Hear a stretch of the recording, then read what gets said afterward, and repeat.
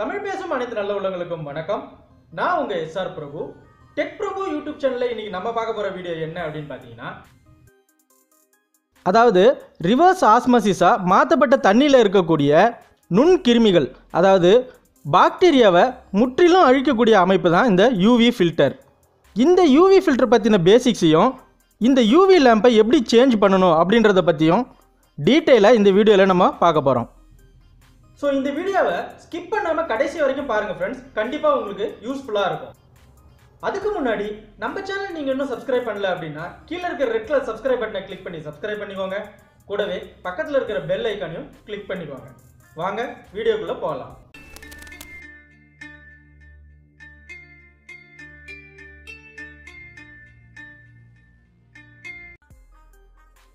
Okay, இப்போது ஜென்ரலாக பார்த்துடலாம்.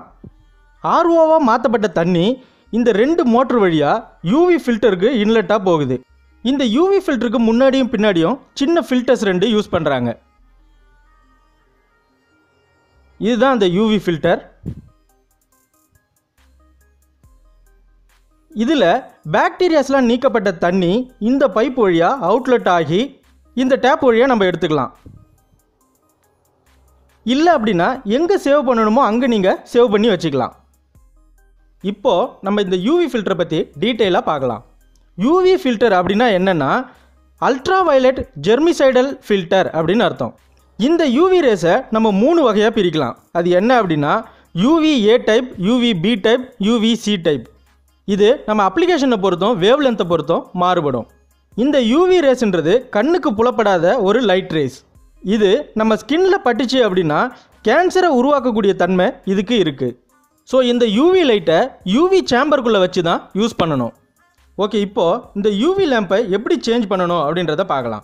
நம்ம மாடல் நம்பர் MP36C யூவி லேம்பை தான் மாற்ற போகிறோம்.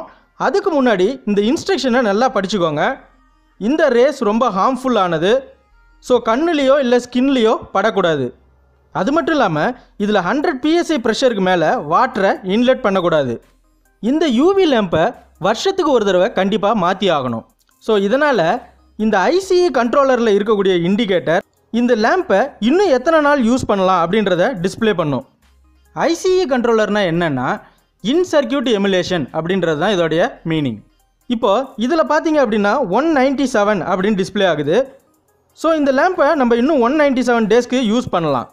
இப்போ இந்த இண்டிகேட்டரில் பார்த்தீங்க அப்படின்னா A3 அப்படின்னு இண்டிகேட் ஆகுது. இதுக்கு என்ன மீனிங் அப்படின்னு பார்த்தீங்கன்னா 365 நாள் முடிஞ்சு போச்சு அப்படின்றது தான் இது வார்ன் பண்ணுது. அப்படி A3 இண்டிகேஷன் வரும்போது நம்ம இந்த யூவி லேம்பை மாற்றிடலாம். ஓகே, இப்போது நம்ம இந்த சேம்பரில் இருக்கக்கூடிய பழைய யூவி லைட்டை ரிமூவ் பண்ணிவிட்டு புது யூவி லைட்டை இன்சர்ட் பண்ண போகிறோம். இந்த லேம்பை மாற்றுறதுக்கு முன்னாடி இன்லெட் வால்வு அவுட்லெட் வால்வு எல்லாத்தையும் க்ளோஸ் பண்ணிக்கணும். நான் இப்போ க்ளோஸ் பண்ணிடுறேன்.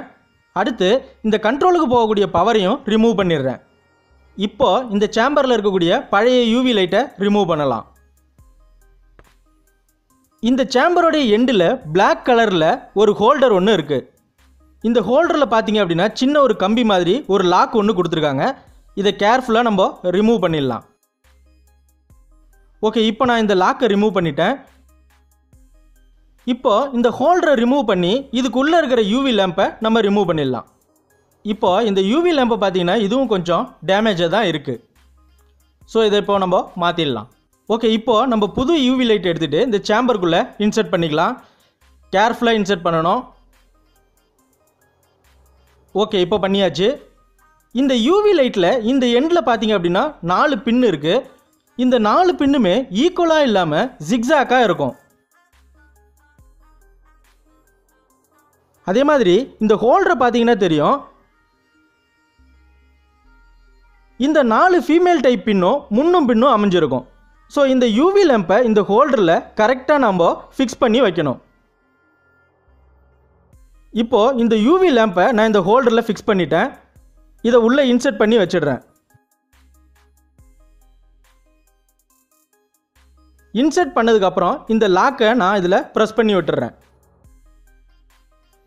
இப்போது இந்த லைட்டை இன்சர்ட் பண்ணதுக்கப்புறம் கவனிக்க வேண்டிய முக்கியமான விஷயம் என்ன அப்படின்னா, இந்த ஐசிஇ கண்ட்ரோலரில் இருக்கக்கூடிய பவர் கார்டை கனெக்ட் பண்ணுறதுக்கு முன்னாடி இந்த கண்ட்ரோலரில் சைடில் ஒரு ரீசெட் பட்டன் ஒன்று கொடுத்துருக்காங்க. இந்த பட்டனை ப்ரெஸ் பண்ணிக்கிட்டு தான் நம்ம பவர் கார்டை போடணும். அப்போ தான் இந்த டேஸு ரீசெட் ஆகும். இல்லை அப்படின்னா நீங்கள் லைட்டு புதுசாக மாற்றினாலும் A3 அப்படின்னு தான் இண்டிகேட் ஆகிட்டு இருக்கும். ஸோ நம்ம இந்த ரீசெட் பட்டனை ப்ரெஸ் பண்ணிக்கிட்டு பவர் கார்டை போட்டுடலாம். இப்போ இந்த கண்ட்ரோலரில் பார்த்தீங்க அப்படின்னா 365 நாள் அப்படின்னு டிஸ்பிளே ஆகுது. இது ஒவ்வொரு நாளாக குறைஞ்சிக்கிட்டே போகும். எண்ட் ஆஃப் த டேல A3 அப்படின்னு இண்டிகேஷன் வரும். அந்த மாதிரி இண்டிகேஷன் வரும்போது நம்ம மறுபடியும் புது லைட்டை இன்சர்ட் பண்ணணும். ஓகே, இப்போ எல்லா ப்ராசஸும் முடிஞ்சிடுச்சு. இந்த சேம்பரில் பார்த்தீங்க அப்படின்னா ஒரு லென்ஸ் ஒன்று கொடுத்துருக்காங்க.